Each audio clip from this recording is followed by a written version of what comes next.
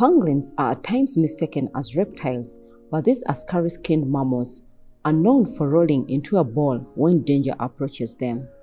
This, however, makes it easier for poachers to pick them up. This shy, toothless, harmless mammal is believed to be the world's most trafficked wild animal, killed for its scales, for use in traditional Chinese medicine, and for meat.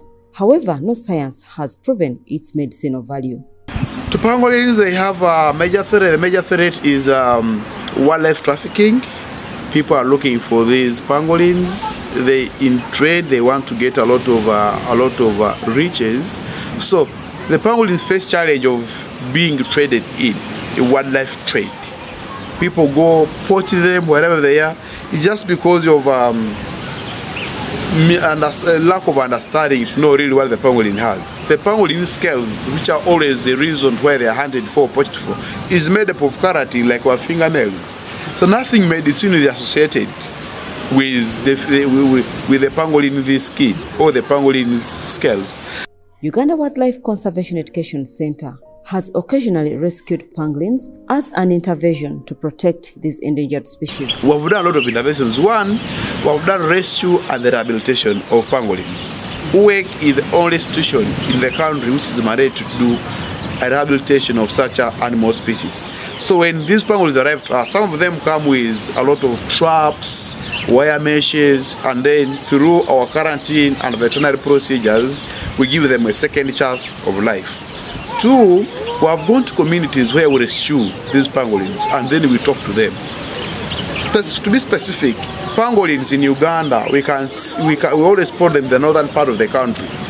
Areas of Pakwachi, Noya, sometimes Palisa, Bulisa, such kind of stuff. So always go to communities and we talk to them about the usefulness of supporting the pangolin lives. But also I've worked in partners like Uganda Wildlife Authority in ensuring that the human wildlife harmonious living is really put at a standard, where we're coming with issues of legal affairs, if you're found with the pangolin, as well we contribute a lot to ensure that these animals live.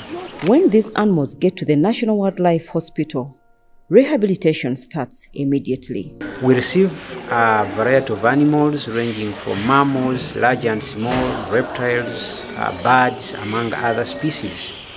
And for such animals like pangolins, they are critically endangered, and they are animals that are sought after by traffickers because of the purported value of scales and related things in traditional medicine and Chinese medicine in the Asian parts of this world. So when these animals come in, we do health assessments where we evaluate the health status, pick samples, and also treat, because some of them come when they are injured with fractures and other injuries that they may have sustained while in transit or wherever they come from. So we treat and then admit and rehab them, or take them through a quarantine period and rehabilitate them. And then after there, we also assess for either holding or release. Pangolins are tricky animals under captivity, and the best option is to have them released back into their natural environment. Pangolins are insectivorous. They feed mostly on insects. In captivity, that might not be a requirement that is easily met, because they are very selective feeders. They choose what to eat. So you find that in captivity, if you keep them for long, you might not get the right diets, or you'll keep feeding what they are not going to respond to. And in the end, you're causing the animal a lot of stress, you're leaving it hungry, and you could actually push it closer to its death. So release is always our best option. But also, in a zoo setting here, we do what we call, we feed the animal. We don't allow the animal to feed by itself. It can be, but of course under inspection.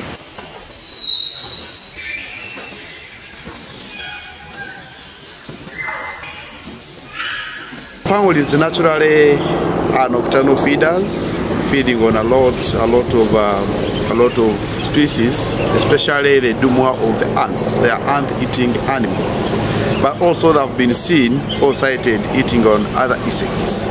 So feeding pangolins is a bit hectic role, given the fact that these guys are nocturnal animals, mostly active during the night. And given the species that we have currently, which is the tree climbing pangolin, it's really hectic because the guy naturally prefers and feels very safe when he's feeding on the tree canopy. So far I've worked with over 4 pangolins. The 2 were ground pangolins. Ground pangolins are easy to work with because they are ground dwellers. You can put them on the ground, they move around to get ants. But then the problem comes with the tree climbing. When you put them on the ground, they still feel very shy. When you put them on a tree, they still want to escape away from you. So it's really a challenging fact with tree climbing pangolins. And actually that's why pangolins' life in captivity is a hard task. First of all, they are nocturnal. Next to that, they're selective feeder. They don't feed on anything. You have to bring ants, and they always prefer grazing by themselves. The highest lifespan that has been recorded in captivity of a pangolin was kept for 40 days. Only 40 days? Only 40 days. Oh. So as UWEC, we always, whenever we receive a pangolin, we do a rehabilitation, under the quarantine, and then we organize for a release of this pangolin.